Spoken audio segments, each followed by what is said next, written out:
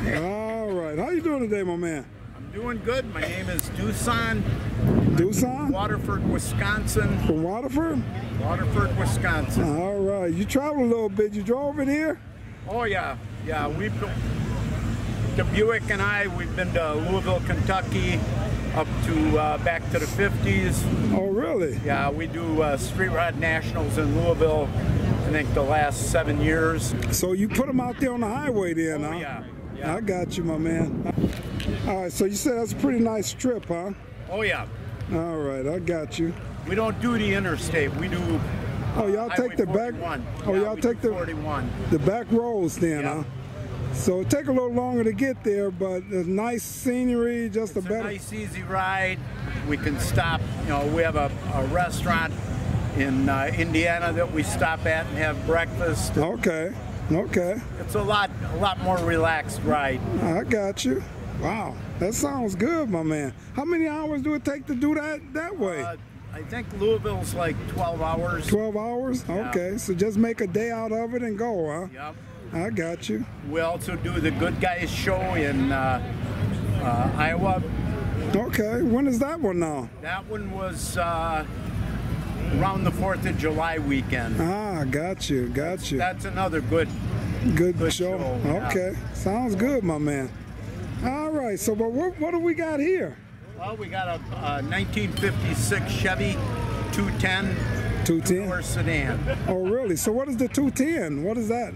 210 is one trim level below the Bel Air. Okay, Bel Air was the top of the line, more chrome in the interior and exterior of the car. Right, right.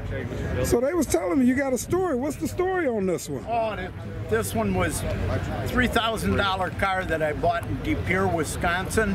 When was that? Oh, that was probably early 90s, late 80s. Okay. And sitting at the end of a farmer's driveway.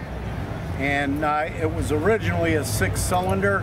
Okay. And we got the motor running, drove it home, had to stop about every 100 miles and clean out the fuel filter. Really? Because there was a lot of crap in the gas tank. Right. So when it would start stumbling and close to the side of the road, take the fuel filter off, blow through it backwards. And put a new one, okay. Blow some of the crap out, put it back on, and wow. go until it quit again. I got you, I got you. So what color was it when you got it? It was green. Oh, yeah? Yeah. It was okay. Pretty much a standard GM green. So what condition though? It was a fairly solid car. It needed a little bit of body work. It had been a Wisconsin car all its life, so it took somewhat of a beating. Okay. But I had a good friend of mine that was pretty proficient at body work, so we went over the car and bought whatever pieces we needed to get it in decent driving condition. I put a used Chevy 350 V8 in it. Okay. With the original 3-speed tranny that we ran for a couple years. Then I put a 4-speed in it. Oh, really? Then things got out of hand, and I put a little more robust Chevy 350 in it. Okay. And then I had the original 4-speed, and I thought, nah, I should maybe go to a 5-speed. Really? Yeah, for highway driving. Yeah. So we put the 5-speed in it, and then I had trouble with that motor. And 2 years ago, I bought a Blueprint crate motor. Oh, really? And 383. 383. Stroker 350 what? Chevy.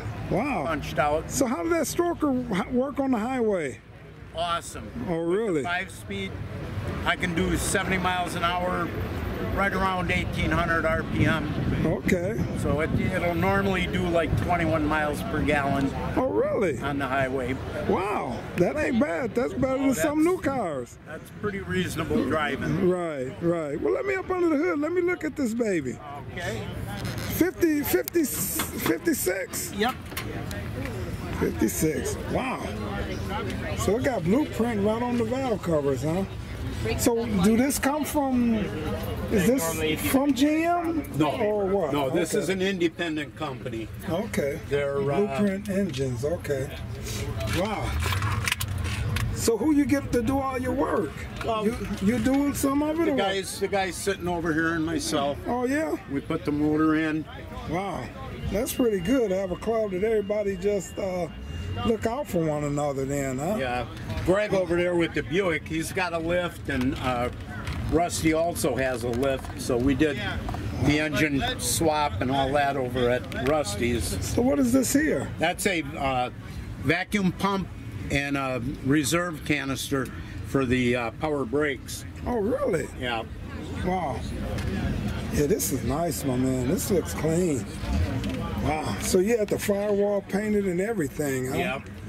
Oh man, that's and nice. it's got air conditioning. You put air in here windows. too? Really? I got you. Well, you mind coming around opening the door here for me? Sure. Look at that. I like those hubcaps too. Wow, those some nice hubcaps on there.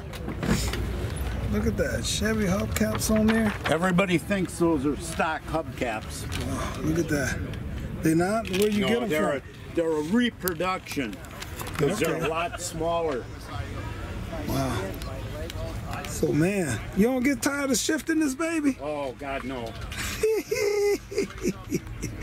The headliner. So who did the headliner? You did the upholstery shop.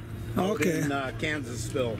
So wow. So you painted the white around the trim and everything, huh? Yep. Electric windows. Now you put them in, huh? The electric windows. Yep. Wow, that's all right, my man.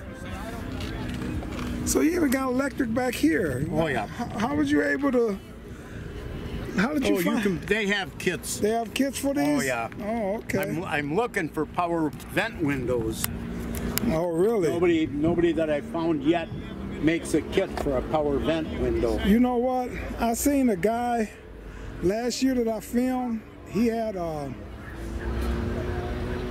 was a station wagon. I want to say it was a Pontiac station wagon, and he had it where he could move this one way or the other. The handle. And it would open. Yeah. Wow. That's nice, my man. So custom rear deck back here and everything, huh? Wow. Yeah, it's got stereo under the seat. Wow. And I have the MP3 player. Okay. For recorded tunes. Look at that. Yeah, this baby is solid, man. Then I've got the original, this is the original GM trunk light. Trying to remember where the switch is for that. There it is. Okay. That light will come on. Look at that, my man. So now, something else about these, the fuel tank is, look at that. Right there. Look at that. That's nice, my man.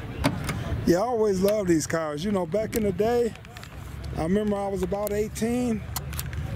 You used to see them for like $400 in the labor paper. And I was like 16. I said when I turn 18, these cars, they just start going up and up. And I kept saying I'm gonna find one for $300-400. Next thing I know, they was 2,000. Yep. And they just kept going up. Kept going up, man. And I should have just went ahead and bit the bullet and brought one, because between these and the 55s and the 57s was some of my favorite cars, you know. So, wow. Yeah, you really got a nice one there, my man. Thank you. All right. Well, I appreciate you taking out time with me. Not a problem. All right. Thanks a lot. You bet. All right.